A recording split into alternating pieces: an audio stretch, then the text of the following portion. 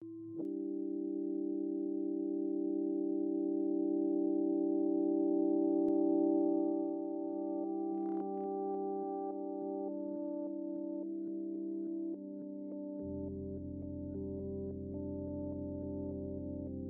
28 years old. I'm originally from St. Louis, Missouri, but I fell out of San Antonio, Texas.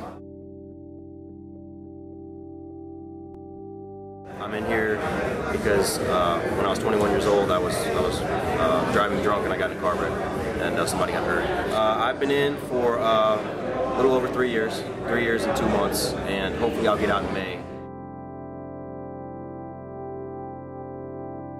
I'm aware of the opportunities that I've let go, and I used to be a person that never thought about the future. It was always about the moment, the moment, the moment. And 5 minutes from now was the furthest I went, and now I'm thinking to myself, 5, 10 years from now, and really setting myself up.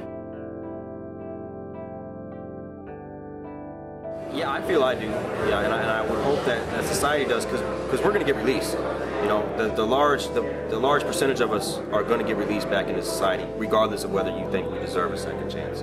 So I would hope that other people would think that we deserve a second chance as well, because I know we do.